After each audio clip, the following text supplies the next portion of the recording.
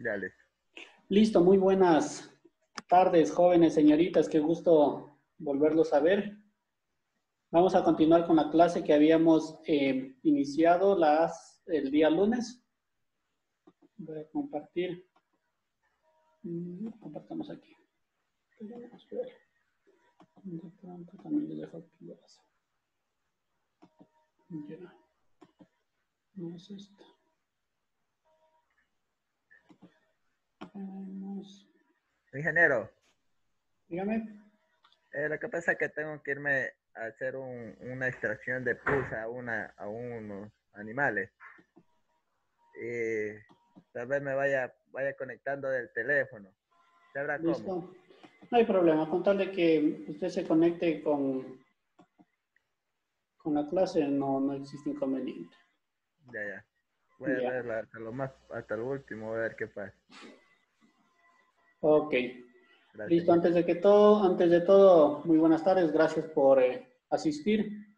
Vamos a continuar con la unidad 1, que es de Industrialización a la Agroecología. Básicamente, esta es la introducción. No se olvidarán de registrar su asistencia, por favor, de participar en el foro también, que hasta hoy tarde se cierra. Es calificado también, eso sí, no se olviden. Y traten de expresarle con todas sus propias palabras, por favor. ¿Ok? No era hasta el Listo. viernes, ingeniero. Sí, está abierto el foro para hoy día. Hasta Para hoy ir día. Ya, listo. Entonces, como les había indicado, tenemos esta parte introductoria, más es un análisis de cómo está la situación del tema agroecológico a nivel nacional y a nivel internacional. ¿Por qué me centro más en ese tema de cómo está en los otros países? Porque lo que nos preocupa más, lo que nos interesa más es cómo está la demanda de los productos agroecológicos. Entonces, habíamos revisado ya el tema del mercado asiático.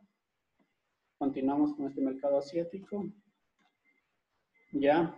Entonces, teníamos que, hay perspectivas de crecimiento para abastecer estos mercados internacionales dentro del contexto internacional. Por ejemplo, hay productos que, como frutas, carnes, café, cacao, que nosotros somos una potencia para exportar, porque nosotros estamos en la zona ecuatorial, donde no tenemos 3 meses de invierno, lo cual sí tienen la parte, el hemisferio norte y el hemisferio sur. Eso es muy complicado para ellos porque no pueden surgir, no pueden cultivar los cultivos permanentes como cacao, café y todos estos que son aromáticos sobre todo. Y frutas, ellos sí. En todo caso, hay una perspectiva de crecimiento en lácteos, en alimentos para bebés y también en ya comida bastante preparada. Eso. Ahora, ¿qué motiva a los asiáticos a producir y consumir productos orgánicos? China en sí, por ser un país en crecimiento, tiene el mercado más grande para productos de fórmula infantil orgánica en el mundo. Está calculada cerca de los 200 millones de dólares. Otro país asiático que también es India, que tiene un crecimiento igualmente así acelerado por esta población joven y que está creciente, la verdad. Tanto la clase media de India está dispuesta a pagar una prima o un valor extra por estos alimentos orgánicos, porque se consideran más saludables, más seguros que los alimentos convencionales. Por ejemplo, en el 2016, Sikkim se convirtió en el primer estado de India del 100% orgánico en Asia. Es una localidad de allá de India. Entonces, el crecimiento de conciencia para producción de productos orgánicos, agroecológicos, es creciente. Primero, a nivel del mundo vamos a ver que la tendencia es que, primero, necesitamos sistemas productivos que ya no dependan de tanto insumo agroquímico. Y lo que está actualmente es que toda actividad humana consuma lo menos cantidad de insumos externos, lo cual hace la agroecología, la agricultura orgánica en menor cantidad. Otro que está de moda a nivel mundial es este término que siempre van a ver ustedes. El cambio climático, uno, y la otra, la captura o el secuestro de carbono. Entonces, ¿cómo es esto? Dice que los agroecosistemas naturales, agroecosistemas biodiversificados, donde se produce todo esto orgánico o agroecológico, tienen la capacidad de capturar carbono, almacenar en su biomasa, en las ramas, troncos, materia orgánica, suelos, raíces y todo, carbono. A diferencia de los monocultivos. Los monocultivos, ¿qué es? En el momento están y luego salen de la cosecha y el suelo queda totalmente descubierto y todo esa materia orgánica nuevamente, ya sea por descomposición, por quema o por lo que sea, cualquier proceso natural, otra vez libera gases, efectos invernaderos, entre ellos el carbono. Entonces, esa es una preocupación mundial que estamos en todo lado está teniendo bastante vigencia. Y cada país, por ejemplo, tiene una meta, un cupo para reducir, uno, la emisión de gases, efecto invernadero, y lo otro es cómo estos países contribuyen a que puedan almacenar carbono, ya sea en la madera de los árboles o en toda la biomasa existente en los agroecosistemas. Eso, justamente estábamos en un taller la semana pasada y estaban ahí el Fondo Verde Climático, estaba muy interesado en apoyar este tipo de proyectos. También nos habían planteado como Ecuador, también que nosotros participemos en eso. Bueno, haciendo ese paréntesis, volviendo acá a la demanda de productos y la conciencia que tiene el mundo por la producción orgánica. Otro factor también que es que estos países empiezan a aumentar el ingreso y al aumentar el ingreso hay capacidad de consumo y al aumentar la capacidad de consumo hay la disponibilidad de pagar un extra por un producto de mejor calidad, un producto saludable y hay una generación muy creciente, millennials, que tienen mucha conciencia por el ambiente. Entonces ellos siempre van a estar apuntando a que la producción siempre contribuye, lo que ellos compran contribuye a que está mejorando la calidad ambiental. Y también hay muchos problemas en el mercado interno, pues lo que les decía en la clase pasada. Que, por ejemplo, ellos desconfiaban de las certificaciones locales, entonces ellos preferían certificaciones extranjeras por los problemas alimentarios como que tenían carnes en descomposición, o carnes curadas, o carnes, hay procesos que tratan de recuperar este tipo de carnes que en algún momento no las quisieron perder totalmente a través de químicos, sales y un sinnúmero de procesos. En toda la cadena cárnico y lácteo sobre todo. Eso. Ya. La cantidad de productos orgánicos en las tiendas minoristas está en aumento. Los comercios minoristas también y restaurantes ofrecen alimentos orgánicos, gran cantidad, desde supermercados, tiendas orgánicas, restaurantes y mercados. Y también productos en percha. Por ejemplo, hay productos no convencionales que el Ecuador exporta. La quinoa, sobre todo. La quinoa por su alto contenido de proteína. La quinoa es uno de los cereales andinos que es poco conocido, que es muy asimilado por los bebés sobre todo, y más que todo tiene alto contenido proteínico, sin ser leguminosa. Entonces, eso tiene un gran mercado. El palmito, lo mismo, y el chocolate negro con sal marina. Son productos que están saliendo, tienen buenas perspectivas de crecimiento y buenos precios más que todo. Sobre todo estos chocolates, más es una cultura que las culturas actuales, de manera general, lo que quieren es contraste de sabores, sabores bien fuertes. Por eso es lo que últimamente tenía unos compañeros que están produciendo café robusta en la Amazonía. Ellos en este momento lo que más están sacando es café robusta. El café robusta tiene siquiera un 2,7% de cafeína en concentración en materia seca, en comparación al café arábigo, que es ese de café suave, es 0,6, 1,1. Entonces, asimismo el chocolate. La cultura, ustedes se van dando cuenta, nosotros anteriormente consumíamos bastante de chocolate demasiado dulce, pero ahora la tendencia es que están apareciendo estos chocolates que están con el 50% de chocolate, 60% de chocolate, 70% de chocolate, sabores más fuertes. Entonces, esta es una tendencia mundial. Y por lo tanto es ventajoso porque lo que vamos a vender es más cantidad de chocolate o más cantidad de café con mejor calidad. Y eso nos exige el mercado y eso es lo que nosotros disponemos. Entonces, dentro de los sistemas agroforestales, estas dos especies son tan nobles que conviven debajo de un bosque, no necesitan tanta cantidad de insumos y tienen su rentabilidad y salida en el mercado. Y no va a tener caída caída de precios sí tienen oscilaciones, pero el mundo no va a dejar de consumirlos. ¿Ya?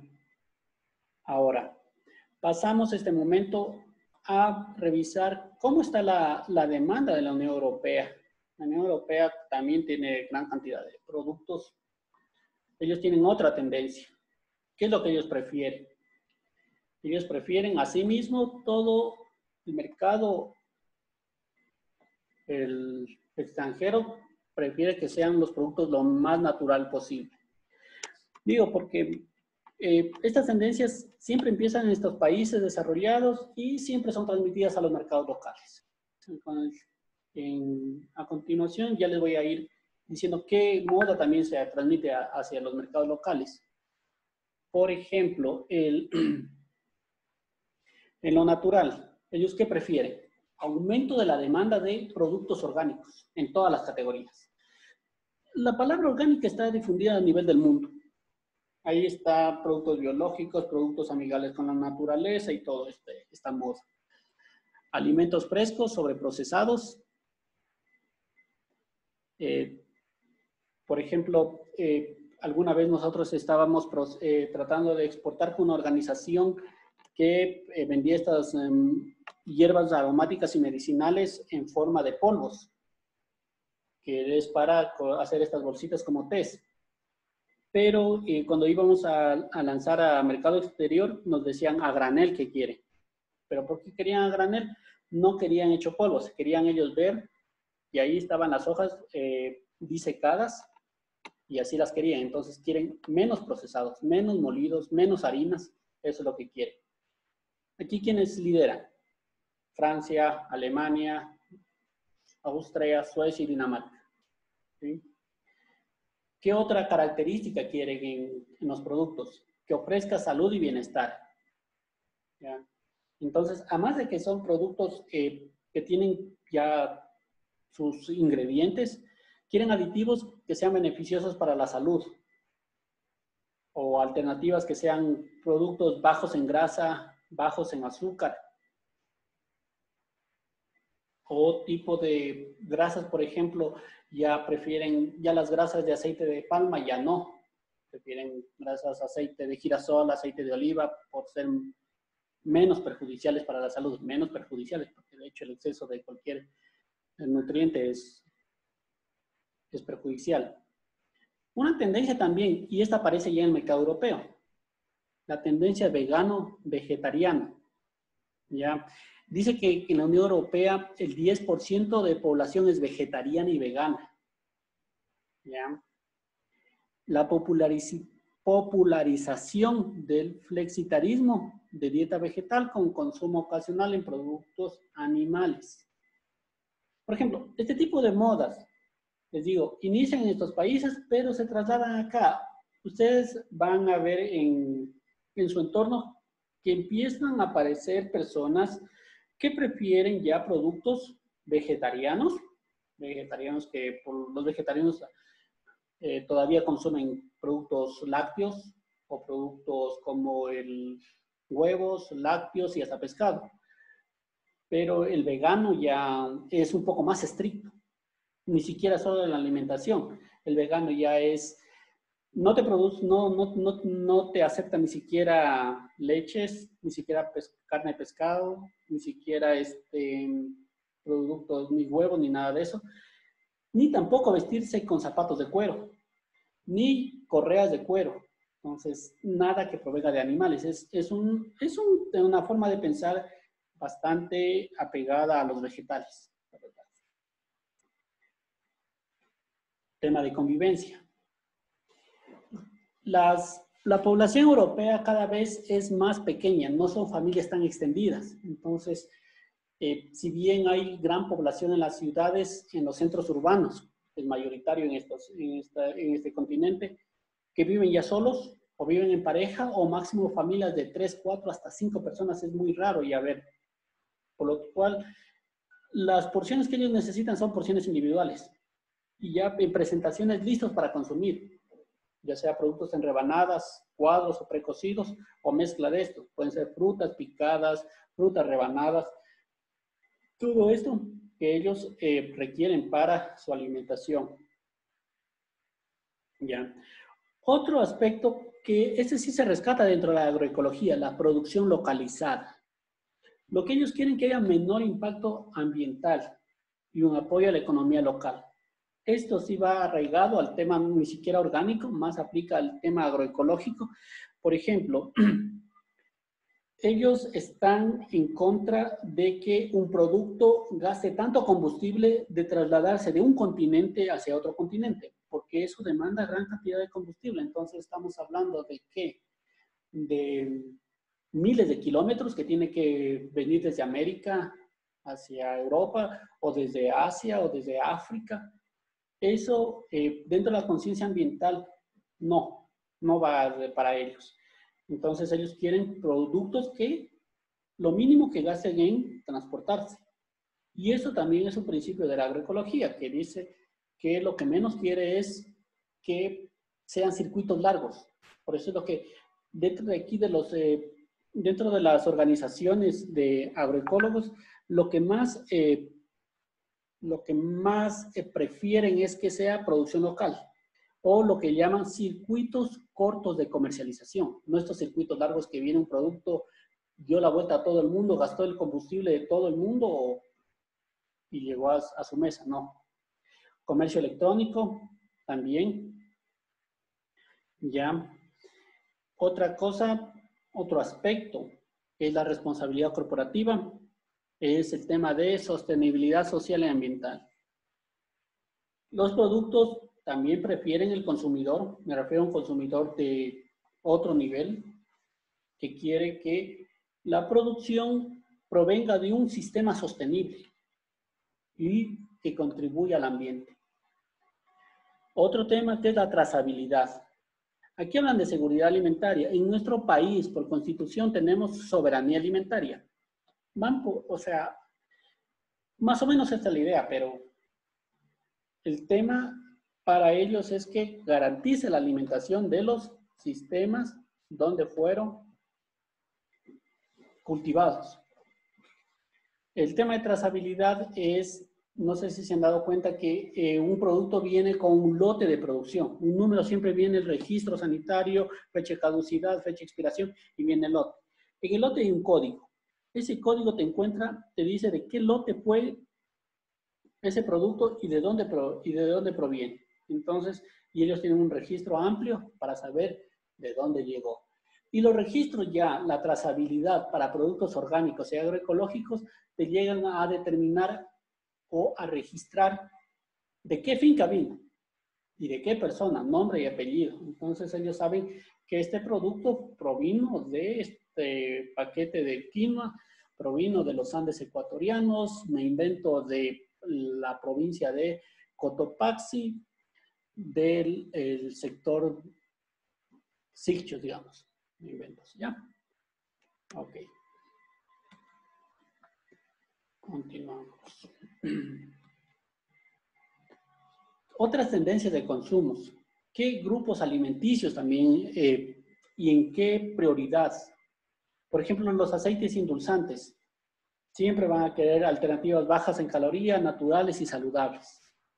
Aceites propios de cocina étnica, miel, azúcar de caña en bruto, azúcar de palma, stevia. Aquí en el noroccidente yo había revisado que, por ejemplo, estas iniciativas de azúcar de panela granulada y tienen bastante salida para el mercado exterior. O también aceites de otros, no solamente de palma africana, aceite de girasol, de sésamo, de oleína. Aquí en la Amazonía estaban proliferando, y me imagino que están con sus altibajos, están proliferando esta planta que es nativa de aquí del Ecuador y de la Amazonía, el sacha inchi. ¿Qué decían? Que esta trae un tipo de aceite que tiene omega 3. Las personas que están bastante atentas a los tipos de aceites y grasas que consumen van a saber que es el omega 3. Es un aceite súper saludable, en fin, que totalmente inocuo para la salud humana, ¿ya? Y sobre todo el que no genera este tipo de problemas de altos niveles de colesterol y todas estas complicaciones de salud. El segundo punto, ¿qué también prefieren? Cárnicos, carnes blancas al alza como alternativa saludable, certificaciones de sostenibilidad, sustitutos vegetales de la carne, como el pollo, pescado fresco, carne de soya. En todo caso, en sustitutos vegetales sí es bastante discutible por el tema agroecológico. ¿Por qué? Porque la proteína animal, como sabrán, es de alto impacto ambiental. Necesita gran cantidad de agua, gran cantidad de suelo, gran cantidad de espacios que hay que deforestar. Necesita. Hay alternativas, por ejemplo, de proteína vegetal como leguminosas. Leguminosas que ahorran gran cantidad en una sola producción, en un solo ciclo, podemos obtener y no gastando tanta cantidad de recursos, agua, suelo y todo, en una cosecha ya sacamos proteína vegetal. El siguiente, la tendencia es que también el mercado europeo prefiere lácteos de etiqueta limpia, clean label, ¿ya? Primero, ellos se preocupan por el bienestar animal. Entonces, hablan de una muerte digna de los animales, de un cuidado digno de los animales, además que sea bajo en grasa, bajo en azúcar, y también que tenga un sinnúmero de sustitutos vegetales libres de lácteos. Leche con almendras, coco, quesos, especialidades, quesos y frutas embutidos. ¿Qué también demanda el mercado europeo? Frutas. Lo que ellos tienen es esta afinidad sobre estas frutas exóticas y tropicales. ¿Cuáles son? Banano, piña, papaya, todos los maracuyás y todas estas son bastante demandadas. Pitahaya. El Ecuador, el 2019, logró, junto con Agroecologica, hacer todos estos protocolos para lograr exportar tomate de árbol, que no lo podíamos sacar de esta frontera. En este momento se lo exportó a Estados Unidos y también con miras a exportarlo también a la Unión Europea. Por ejemplo, también lo que sí se está exportando es pitahaya, que es una fruta totalmente exótica de acá, pero que tiene gran aceptación. Aquí también hay procesamientos naturales. Por ejemplo, frutas secadas con medios naturales al sol, que demandan de muy poca energía. Frutas como aguacate, mango, granada, acaí, papaya y nueces. ¿Qué es lo que también demandan? Es cereales y legumbres. Es esta tendencia también. Hay un gran número de población, un gran porcentaje de población que tiene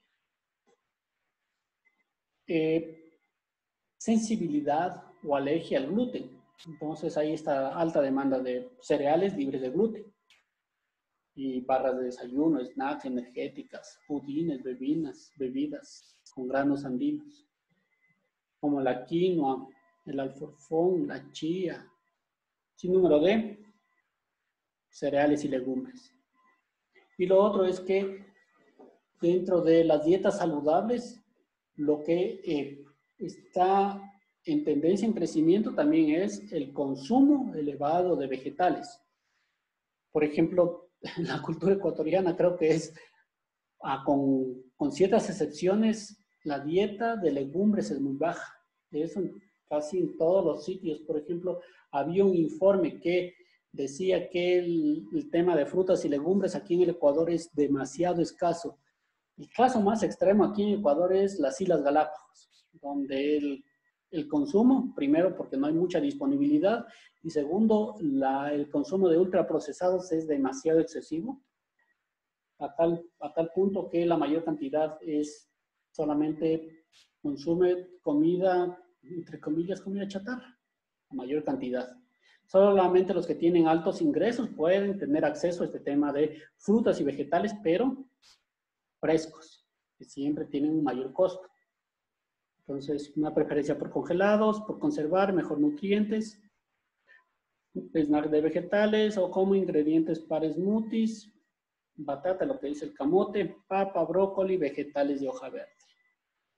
Más adelante ya les vamos a ver en la clasificación qué es un vegetal, qué es una legumbre, qué es una hortaliza, porque eso también debemos estar muy claros. Ustedes van a ver, aquí hay cereales, legumbres, hortalizas, verduras.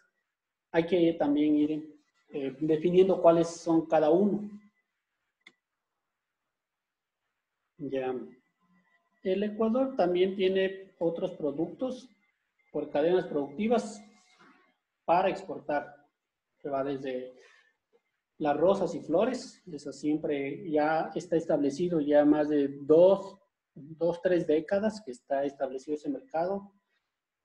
Frutas secas, vegetales y hortalizas frescas, cereales, café y cacao, confitería, chocolates, vegetales y frutas procesadas, lo de pesca, acuacultura, bienes industrializados.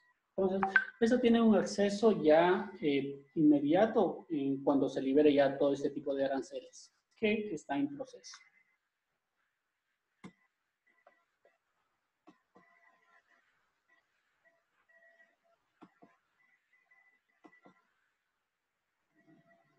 Y aquí tenemos que casi la totalidad de los productos agrícolas y de los productos industriales y pesqueros del Ecuador gozarán de liberación inmediata al momento de la entrada a la aplicación de este acuerdo. Ok, lo que les estaba comentando. Sí. También hay una tendencia para los productos de la economía popular y solidaria. Ecuador en su normativa tiene que existe, aparte de la economía convencional, una economía popular y solidaria que se refiere a estas economías pequeñas que también tienen su preferencia. Entonces, eso también se está gestionando para que tenga un 0% de arancel de estos productos al ingreso del Ecuador hacia la Unión Europea. Y dentro de esos productos está esta diversidad. La quinoa, frijol, chocho, mora, frutilla, yuca, arveja, plátanos, plantas medicinales, brócoli, cebolla, maracuyá, pitahaya, papa y alcachofa. En todo caso, la producción siempre, nosotros como región tropical, la tendencia del mundo es que vamos a tener que alimentar al resto del mundo, la verdad. Gran cantidad porque tanto en los hemisferios norte y sur las tierras más son destinadas a temas industriales, más a asentamientos demográficos y nosotros tenemos bastante espacio para la producción de alimentos. Entonces esa es nuestra ventaja competitiva.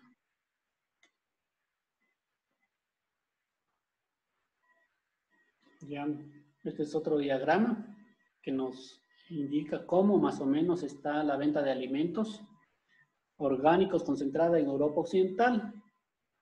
Más o menos en el 2019 estaba con 39,25 miles de millones. Un consumo per cápita en orgánicos es de $47. Ya en Europa es un mercado súper atractivo para orgánicos, porque es el segundo mercado para productos orgánicos. Y hay un consumo per cápita de 70. Esto es Europa en toda en su totalidad, y lo de abajo es solamente los países de la Unión Europea, que tienen un acceso más, son más poderosos económicamente, por lo tanto el consumo per cápita siempre va a ser mayor, ¿ya? Y tanto, este crecimiento siempre es un crecimiento anual, un crecimiento, va a un crecimiento progresivo, del 12 al 11%. Entonces, la salida de productos de generar alimentos para el mundo siempre va a ser la tendencia.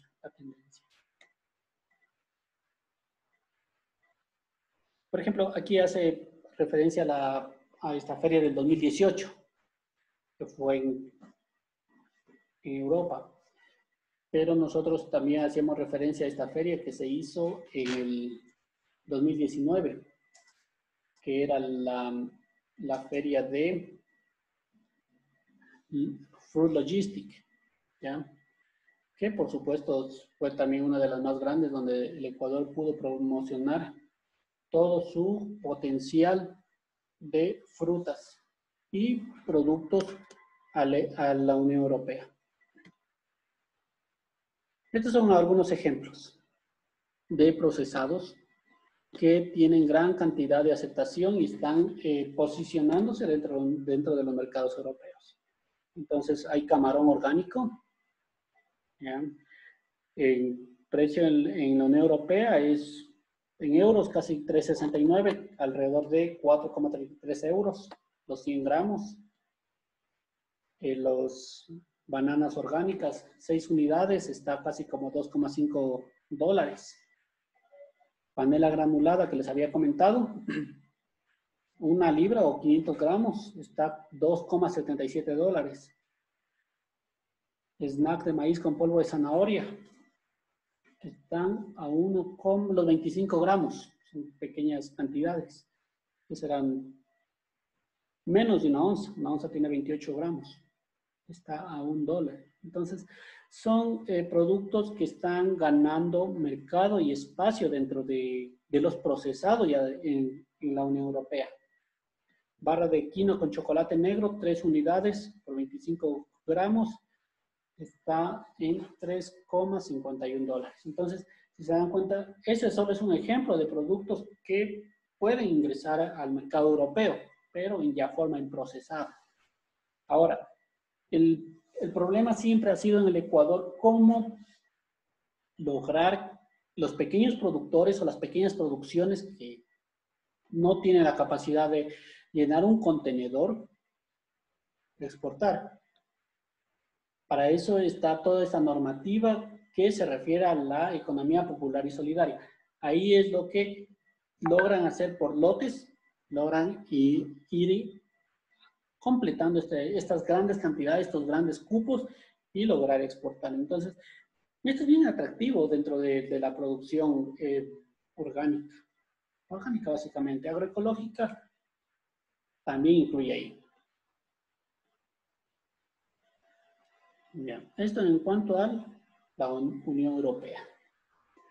Vamos ahora al tema de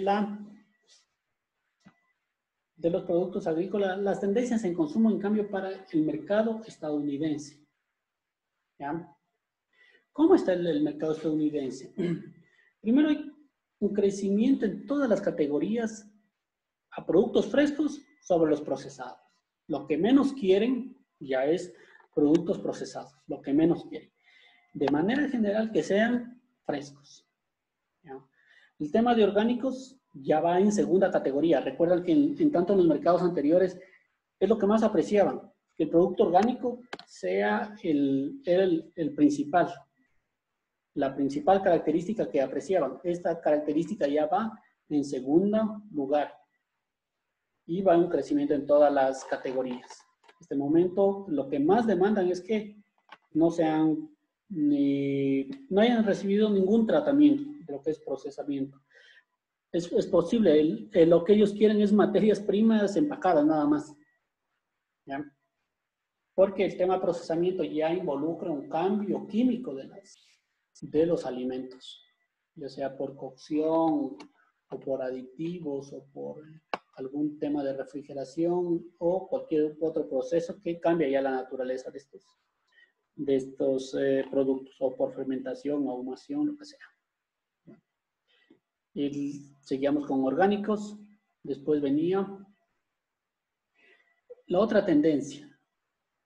La otra tendencia que es consumos, productos veganos, vegetarianos. Esta tendencia, asimismo, es creciente en Estados Unidos. Convivencia. Porciones individuales. ¿Ya? Ellos quieren productos en rebanada y listos para consumir. Es más, es un tema cultural. Por ejemplo, una de las cenas, una de las comidas más importantes para la parte de Norteamérica, ¿cuál es? La cena. Ni siquiera el desayuno, ni siquiera el almuerzo. Aquí los latinos, ¿cuál es la comida más importante? No es el desayuno, porque están todos apurados por irse a sus trabajos. La comida más importante, donde le ponemos más énfasis y más cantidad de ingredientes y todo, es el almuerzo, ¿verdad? Allá no, allá es otra cultura. Ellos más ponen énfasis en este tema de la cena. Entonces, todos los productos tienen que alinearse a consumos para la cena. ¿Qué más? El tema de convivencia, ya la producción localizada, productos de estación,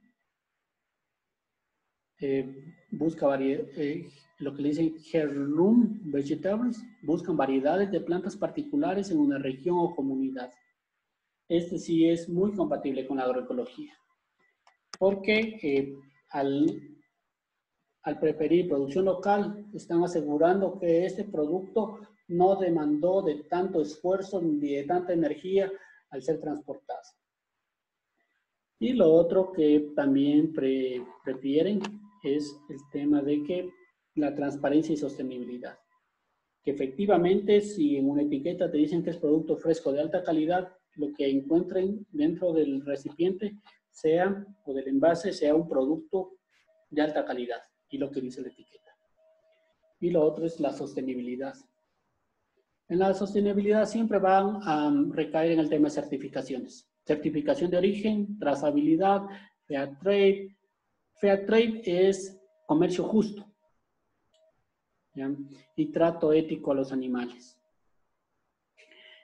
Certificación de origen aparece, aquí sí tienen gran demanda para certificación de origen. No sé si se han dado cuenta que, por ejemplo, nosotros podemos trabajar mucho en muchos productos de origen.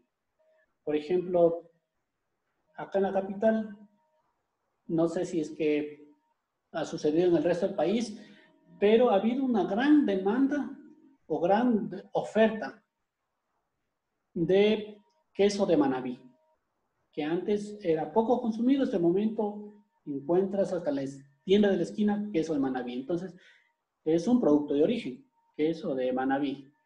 Otro producto que puede ser es café de Galápagos, café orgánico de Galápagos, o café de Loja, o qué otro más puede haber. Hay sin número de productos, o café de Saruma, o quesos de Cayambe, productos que tienen siempre su origen, siempre su calidad está definida según el lugar donde son producidos.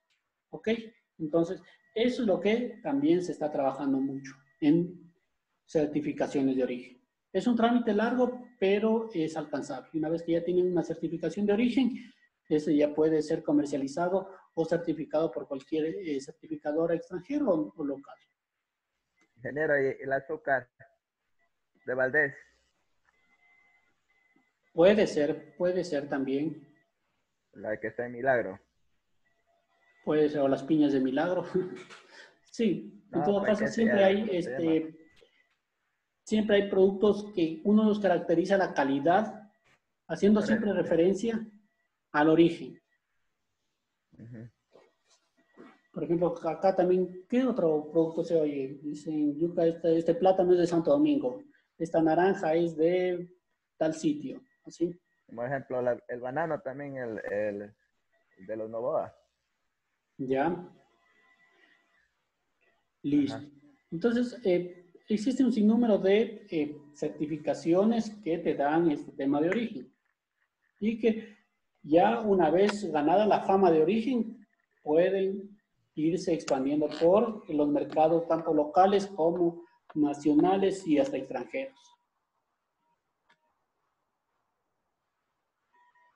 ¿Qué productos, aquí los que, qué productos, qué categorías de productos ellos demandan? Asimismo, un poco más, es similar a la tendencia de los europeos, la tendencia en consumo. Aceites y azúcares, alternativas naturales y nutritivas, aceite de soya, canola, en los cárnicos, asimismo, pollo, carne, favoritos tradicionales, alternativas saludables en alza, carnes blancas y sustitutos, pescado, camarones y cerdo, en lácteos, siempre prefieren el tema de la sostenibilidad, el trato ético de los animales, la adición de nutrientes, ingredientes saludables, bajos en grasa, sal, azúcar, sustitutos vegetales libres de lácteos. Hay gran cantidad de productos, de demanda de productos libres de lactosa, porque hay una población creciente que es muy intolerante o alérgica a la lactosa, dependiendo de estas categorías. Eso también se traslada aquí a los mercados nacionales, porque tú dentro de los supermercados ya empiezas a encontrar estas categorías. Encuentras categorías de leches enteras y también encuentras estas otras categorías de leches descremadas, leches deslactosadas, leches saborizadas. Entonces, y encuentras un sinnúmero de categorías que la gente también ya va prefiriendo. Sustitutos vegetales libres de lácteos, también como huevos, leche de almendras o soya o yogur griego. Bueno, en el tema de frutas va por la misma cantidad. Presentaciones en on the go, o sea, presentaciones para llevar. Consumo de snacks, o sea, cosas para ir, lo que decimos, para picar. Pulpas congeladas para smoothies. Para un tipo de postres, eh, banana, frutilla, nectarina, naranja, mandarina. Lo que continúa son cereales y legumbres. Asimismo, libres de gluten. Hay hay una población bien grande que es intolerante y otros que son alérgicos al gluten. Barras de snack, granos como sustitutos de carbohidratos tradicionales, quinoas, amaranto, chía, granola, muesli, garbanzo, lenteja. Y vegetales en el sector orgánico de mayor crecimiento. Listo. ¿Qué más teníamos aquí? Ya. Ya también tenemos tiendas pequeñas que hacen ventas al por menor de productos orgánicos saludables. Y aquí hacen una relación en millones de dólares, miles de millones de dólares en tiendas al por menoreo. Aquí nos está hablando en el 2016, Estados Unidos tuvo 45,6 millones de miles de millones de ventas y Canadá 3,5 miles de millones. Esto equivale a un consumo per cápita que en Estados Unidos de $142 es más alto que la Unión Europea y Canadá 97. ¿Se dan cuenta? En la Unión Europea estábamos hablando de un per cápita de de $47 era en Europa y eran como $70 en la Unión Europea. Aquí en Estados Unidos es todavía más. Y en Canadá, en el consumo de productos orgánicos, amigables con el ambiente y todos esos temas de responsabilidad. La industria, por ejemplo, hay estas marcas ya privadas en Estados Unidos. Organic, Safeway y otras, y principales categorías en Estados Unidos. Frutas y lácteos. Esas son las tiendas que más comercializan la distribución de productos orgánicos. Amazon, Whole Foods, Whole Foods Market, The One, White Wave. Estas son ya de productos de pescados. Lo mismo estos de mariscos y pescados, que se van por la tendencia de orgánicos o productos más sanos. Oportunidades de mercado para Norteamérica. Hay productos tropicales como aguacate, cacao, té, papaya, mango, entre otros. Productos fuera de estación que provienen mayoritariamente del hemisferio sur, en este caso más cercano estamos nosotros. Mango, naranja sobre todo. ¿Ya? Productos ancestrales que aporten beneficios para la salud. Ahí están la quinoa. Quinoa sobre todo, chía. Estos productos sí tienen gran desventajas por el tema de porque son muy asimilables y son proteínas que no causan son fáciles de digerir sobre todo, y más saludables en cualquier dieta blanda. Novedades y especialidades como los vinos orgánicos de calidad superior. Y materias primas orgánicas a granel para reemplazado, ingredientes para nuevo procesamiento de productos. No crean, a veces los países por temas de tecnología no envasan, solo mandan semiprocesados o tipo materia prima y allá va a ser nuevamente reprocesado. Y para terminar, estos son los productos que están presentes con la categoría orgánico en la parte de Estados Unidos. ¿Ya? Aquí tenemos un queso orgánico, un kit para hacer crecer hongos orgánicos y gourmet en casa. Tenemos un snack de chía y quinoa, que es orgánico por supuesto. Snack de frutas y vegetales listos para consumir. Producto orgánico y lo que ellos prefieren, no GOM. ¿Qué era no GOM? ¿Se alguien se acuerda? Es genéticamente modificados. Organismos genéticamente modificados, o lo que aquí decíamos transgénicos. Transgénicos es una categoría de los OGMs, ¿ya? Entonces, gran cantidad, ustedes van a ver que gran cantidad, por ejemplo, grandes marcas traen la etiqueta de embutido, sobre todo este embutido contiene transgénicos, ¿ya? Otro producto, barras de granola con chocolate negro y coco dulce y compotes para bebés. Bien, eso era todo lo que tenía para compartir en la clase de hoy. No sé si es que tienen alguna inquietud, alguna pregunta, bienvenida sea. Ingeniero, buenas tardes. ¿Cómo está Mercedes? Ingeniero, yo quisiera que me volviera a repetir. Yo me quedé con la duda de ingredientes aditivos. O sea, ¿a qué se refiere? Ya. Espérenme ver. Por aquí tenía el concepto para darle súper preciso que es un aditivo. Ya.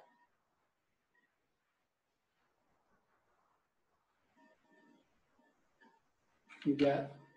Aquí dice aditivos son sustancias o mezclas de sustancias de origen, ya sea natural o artificial, que por sí solas no se consumen directamente como alimentos. Tengan o no valor nutritivo, se adicionan intencionalmente al alimento, ya sea para para dar límites permitidos durante la producción, para conservación, para darle color o para darle algún tipo de tratamiento al alimento. ¿Ya? Entonces, son cualquier sustancia que directamente no es la materia prima que, por ejemplo, en el caso de leche, no necesariamente es la leche, sino otro producto que le da algún color o algún saborizante, que no es el ingrediente principal. Eso O sea, es un producto adicional que se agrega. Sí, que puede tener o no puede tener valor nutritivo, ¿ya? A eso se refiere.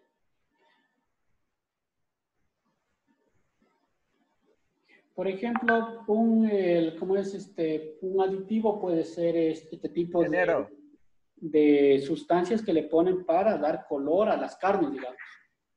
Entonces, no necesariamente son sustancias que tienen un valor nutricional, pero sí le da otra textura u otro brillo, otra de estas características al producto final. Dígame.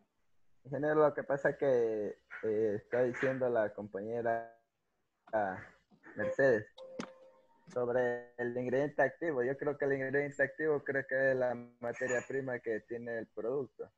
¿Aditivo o activo? Ingrediente activo estaba hablando. Aditivo. No, activo. Ingrediente activo creo que la escuché. No. Aditivo, dijo, aditivo. Aditivo, aditivo era. Ingrediente activo es la sustancia principal. Sí. Listo. Una consulta. ¿Cómo le está yendo con la tarea? ¿Ya leyeron el documento? Está muy grande y tengo que estar leyendo todo eso. Jóvenes, ya están ya a pasos de graduarse de tercer nivel. Tienen que leer bastante para enriquecerse de más. De hecho, no es tan grande el documento. O sea. Por ahí sí está interesante sobre la nutrición desde la niñez hasta la etapa de adulto. Se están especificando ahí cada quien la dieta alimentaria de por ejemplo, niños de 3 a 5 años, jóvenes, adultos. Eso está tratando como de hablar ahí en ese PDF que mandó. Ya, listo. Una inquietud que tengo, ¿por qué no muestran por qué no prenden las cámaras? Es así como está con un robot aquí al frente, entonces sí es bien, uno que es a la antigüita, ¿no? Eso. No se olvidarán el tema del foro, por favor, eso sí también. Alárgalo hasta mañana, ingeniero. Voy a ver cómo han respondido, la verdad. Inge, buenas tardes. Sí, buenas tardes. ¿Cómo está Francisco? Bien, bien. Lo que pasa, Inge, que se nos da complicado porque hasta hoy día teníamos tareas con el profesor anterior, porque se nos acumuló todito al final con lo del autoinstruccional y todo. Por eso es que hemos estado a full y en realidad lo del foro, yo ayer lo revisé un poco, pero tenía que terminar lo del autoinstruccional. En todo caso, si fuera tan amable para el día de mañana, ya tenemos un poquito más de tiempo. Les aperturo. En todo caso, verán, hemos quedado en esto con lo del taller anterior, de la clase anterior, que vamos a abrir el foro martes, miércoles y jueves, 3 días. Traten de hacerlo los primeros días, porque después se acumulan mucho. No les voy a cargar para fines de semana, porque fines de semana tienen que hacer la tarea. Entonces, no. Así mismo, siempre vamos a quedar para hacer el último día y ahí se nos va a acumular todo. Eso básicamente. Otra cosa también que me habían estado comentando es que hay que adicionar un poquito más de actividades. Así que les voy a poner al menos 3 actividades a partir de la siguiente semana. 3 actividades dentro de cada semana. Entonces, una sería la tarea Otro sería el foro y voy a ver cualquier juego para que también lo realicen un crucigrama, no sé, algún tema de completar un glosario, no sé, para que completen y refuercen. Eso no lo digo yo, sino que también nos están exigiendo a todos nosotros para que coloquemos dentro de la plataforma, porque eso les va a hacer aumentar el número de horas trabajadas y horas también, más que todo horas, clases recibidas. Eso básicamente, ¿qué más les puedo decir? Eso era todo lo que tenía previsto para hoy. Espérenme ver. ¿Alguna inquietud? Otra cosa, a partir de la próxima clase, voy a dejar 10 minutos al final para abrir un espacio de preguntas. Uno, voy a hacer por lista de cómo están aquí los participantes. Y lo otro es que cada uno durante la clase genera una pregunta. Y yo les voy solicitando que lancen esa pregunta. En caso de que no tengan preguntas, yo les pregunto. Entonces, sí, es preferible mejor que ustedes formulen su pregunta. Eso, ¿qué más? Eso básicamente. Inge, buenas noches. ¿Qué tal? ¿Cómo está? Dígame. Bueno, comencemos con la pregunta, ¿verdad? Claro. No, mi inquietud era que, o sea, el mercado y mercados internacionales, o sea, cada vez son más exigentes en el punto de que de por sí ahora es muy difícil la cuestión de productos ecológicos o orgánicos. Y aún más difícil, imagínense que quieren productos que consuman menos, o sea, menos, que se transporten con más distancia, para que haya más ahorro de combustible. O sea, ¿hasta qué punto, o sea, se nos complica eso? Porque imagínense cuántos países estarán más cerca a la Unión Europea y a Estados Unidos.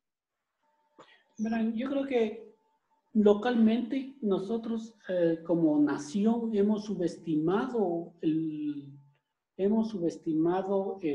mercado local.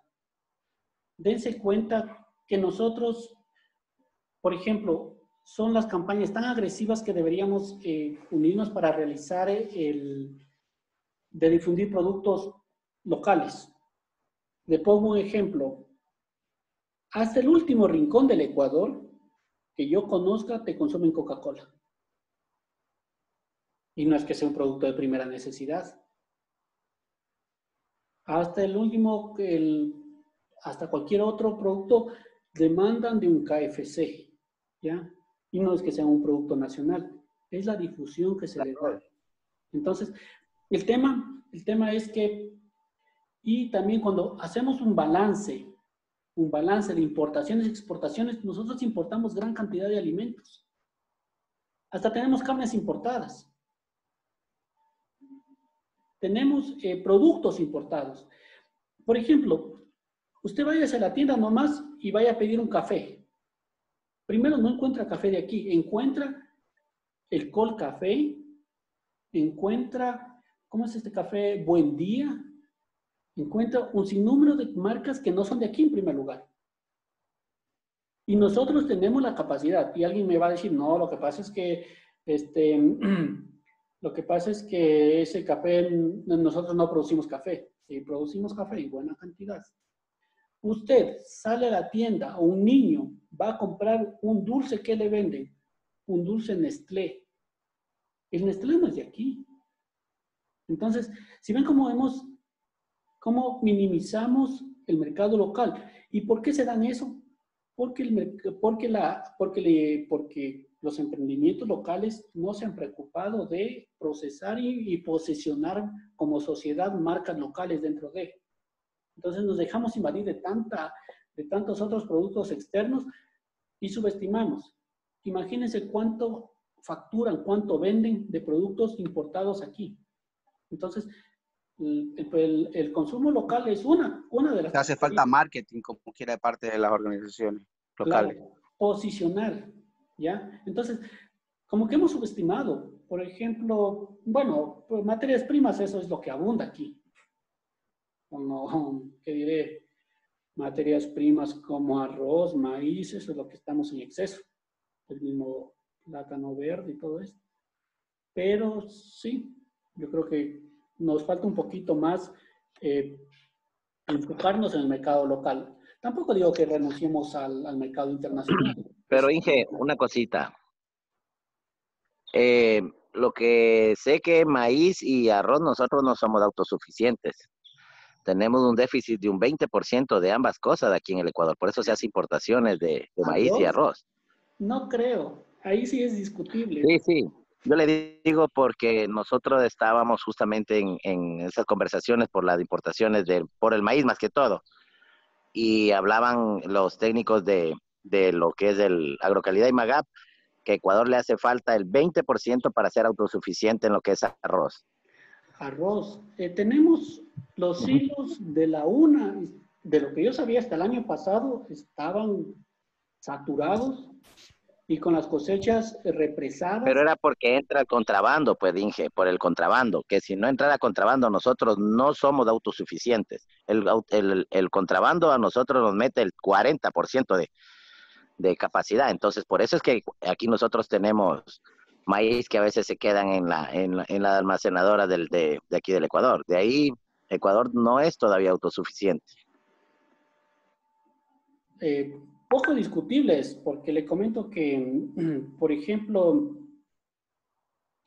el contrabando más se da, o sea, uno, que hay productores de arroz que llegan a golpear las puertas del ministerio que les ayuden a comercializar. Dos, el precio siempre va a ser un incentivo para que haya el contrabando. Si usted produce arroz y no sé exactamente a cómo estará este momento, pero me invento, estamos en un lado le ofrecen $20 y en el otro lado 10, ¿dónde va a vender? Donde venden 20, ¿no es cierto? ¿Dónde va a comprar, mejor dicho? ¿Dónde le vendan a 10? ¿O dónde va a comprar? Claro. Ah. En todo caso, el hecho es el desbalance de precios y eso es un incentivo para comprar o para vender en cualquiera de los dos. Y nosotros siempre tenemos ese desbalance. Entonces, independientemente, así toque pasar fronteras, las personas siempre van a buscar la rentabilidad y van a cruzar esas fronteras usando los caminos formales o los no formales. Entonces, sí es más o menos así, porque Babahoyo, Baba, son sitios, pero de altas producciones de arroz y la verdad, ellos siempre se quejan que no hay dónde vender. No se olvide de Macará, que Macará es un fuerte y el mejor arroz que existe en el Ecuador, ¿no? Macará también, sí. Y me refería en la parte de acá, costanera central y norte, sí. En todo caso, la verdad, en las últimas cifras no he revisado, pero me dejó con la curiosidad, voy a empezar a revisar con los compañeros de ahí de la UNA, a ver qué, creo que ya le dieron de baja también a la UNA. Pero bueno, los que manejan las cifras de producciones, de sembríos, para ver cómo mismo estamos en el balance. Eso. La verdad ha sido un gusto estar con ustedes y muchísimas gracias porque de aquí ya tengo una clase también enseguida con el otro paralelo. Quiero seguir conversando con ustedes, pero ya me tengo que ingresar a otra clase. Muchísimas gracias, nos vemos el día sábado. Ya les abro en caso remoto de que me olvide de abrir el foro, me escriben nomás. Ya, pero terminando estas dos clases les abro el foro para el día de mañana. Deje los foros abiertos hasta el fin del módulo. No, por su bien. Se les acumula todo. Si les dejo a los 7 días abierto, todas las actividades van a acumular el último día. Entonces, no. Ya te vieron, Juan, ¿ya viste? Por tu culpa, Juan. Nada, oye, nada. El mío está hecho Ingeniero. ya, Listo. Un abrazo. Va a mandar Cuídense mucha mucho. tarea, Hasta luego. ingeniero. Listo, ingeniero, pasa bien. Chao, chao.